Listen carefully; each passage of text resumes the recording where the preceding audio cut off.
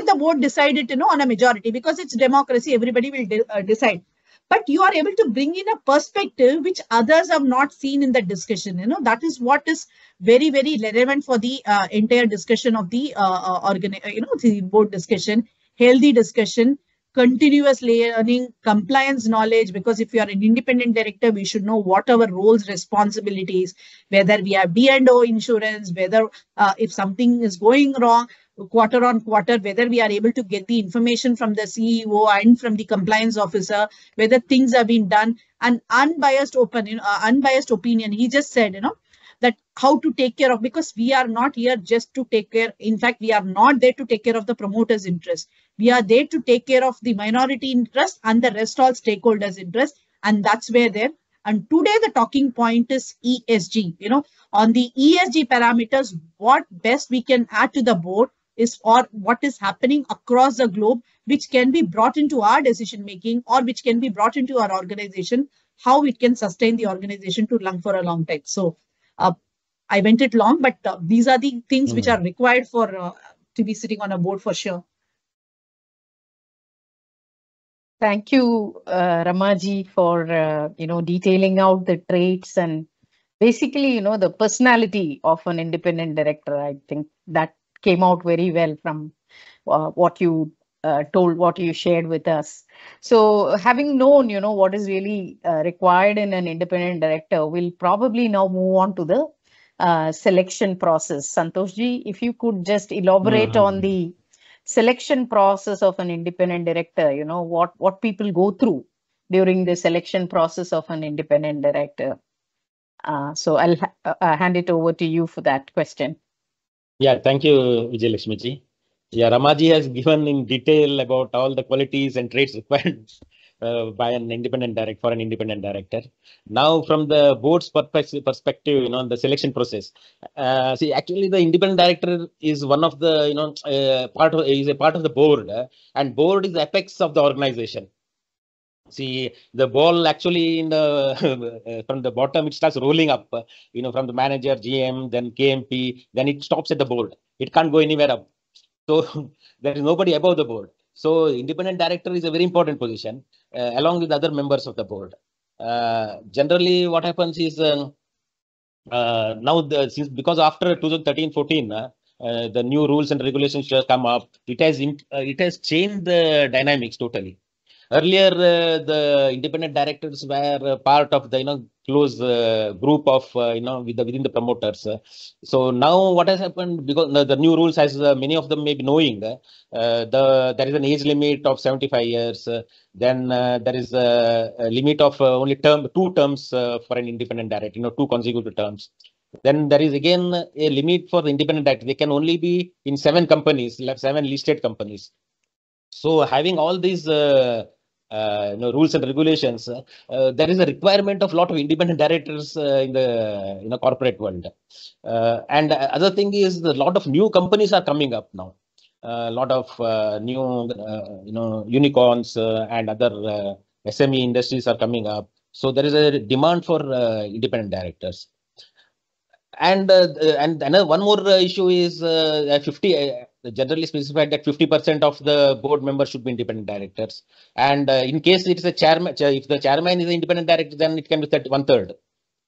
So these are the issues. But checking on these issues, what my experience and analysis of the selection process, there is no structured selection process, as we have all seen, because my joining as an independent director, or Ramaji, or Murliji, there is no structured process wherein a system is adopted by any company. What I find is there can be 3-4 systems or adopted by companies. One is generally they select independent directors from the known circle, the close people known to the promoters, known to the KMPs, and they have their own database, and from there they select the independent directors. They make an interview and all the things. The other is through agencies. There are agencies database having profile of various independent directors, from where they can select. And maybe there are some cases where such things happen. And now, as you may be knowing, IICA is there, which has started their own database where more than, I think, 17,000 people are registered who are qualified as independent directors. So that is one option available to corporates to select independent directors. Even after all these things, the formalization of independent directors happens through the NRC. There's a nomination remuneration committee where they approve the selection of the independent director subsequent to the promoters, interview and other things. So once the NRC approves the appointment, then it goes to the board level, wherein again the board level they approve the pass the resolution and approve the appointment of independent directors, and subsequently it has to be again approved by the shareholders. So that is a three-step process. Once the shareholders approve the independent director, then it becomes final and it is published to SEBI and Companies Act. So these are the in brief. But what I find is there is no structured selection process. It depends on the company. It depends on different companies how they adopt which system. And as you may be knowing, many companies, what they do is they just want to fulfill the criteria set down by SEBI. So their main purpose is to fulfill the criteria. There are some companies which have more independent directors than required. They look for more professionals. Maybe some 80% or 70% of the board is independent directors. So there are many companies who are looking in that direction. So as Ramaji has told about the qualities, the board also has to look into such qualified independent directors on their list. I think this is in brief which I could enumerate. Thank you, Santoshji, for elaborating the process. And over to Muralidharan ji. And right, so we looked at it from the independent director's side. Now, when we look at the company side, so what are the challenges that companies are facing in appointing independent directors? There are independent directors, quite a lot of them are available, but still companies, do have a challenge in terms of getting the right independent directors. So your views on that, sir?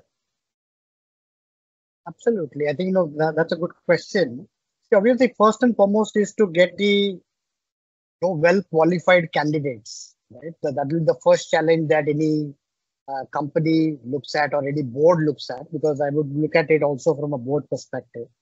So how do you get the right skills, mix of skills, experience, and independence that is required to do that? Obviously, there are multiple ways. As Mr. Santoshji said, right, today there is opportunity to also look at agencies which provide board advisory services.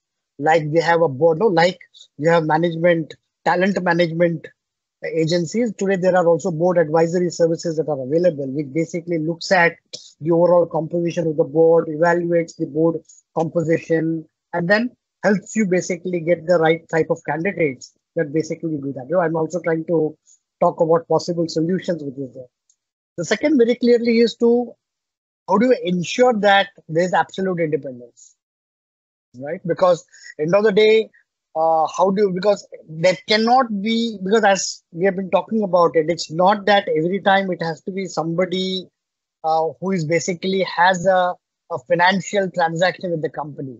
If you are a relative or if you are a friend, okay, how do you ensure that you keep your independence separate to any other relationship that you may share with the company? Right? Like if you are a friend of a KNP referred, so you may not be officially related to anybody. So you can be deemed as independent, but are you really going to act in an independent manner, right? I think that's something that needs to be looked at as a challenge which is there. The third is, when you're hiring an independent director, one needs to look at how is it going to get a cultural fit into the organization, right? Because you have other board members, both independent directors as well as executive directors on the board, and you need independent directors who will join, who has to have a cultural fit into the organization so that everybody is able to align, which again very closely relates to board dynamics. I think Ramaji had actually talked about it earlier. because the board dynamics is extremely important to look at it from a perspective so that we can ensure that we are able to get the right inputs. Right? I think that's going to be extremely important as well. So to ensure that you have a very functional board, because you don't want a dysfunctional board, right? Which is basically taking the organization in a very different direction, and rather than strategically taking it forward, landing up, in a different direction, which is not hygienic for the organization. The next challenge is today getting quality talent at the top means you need to look at the right compensation and incentives. I know once upon a time, probably independent director were more looked at a post-retirement activity. Once you're out of your corporate role, you become an independent director, use your experience, and then obviously you take your sitting fees for your board meeting and committee meeting and go on. But today you have much younger directors who are coming on the board. Now you have certain companies who have also board members who are in their late 20s or early 30s. Correct. Right? Who are very dynamic because they bring a very different perspective. Because today, especially based on the industry that you are in, right? If you are in a FMCG industry, you need to understand the mindset of the Gen Z. You cannot have directors who are already old who may not understand the key stakeholder, which is the customer here in this case, because the business exists because of its customers. So when you're bringing in that diversity, how are you going to attract the right talent? What is the type of compensation philosophies that you have?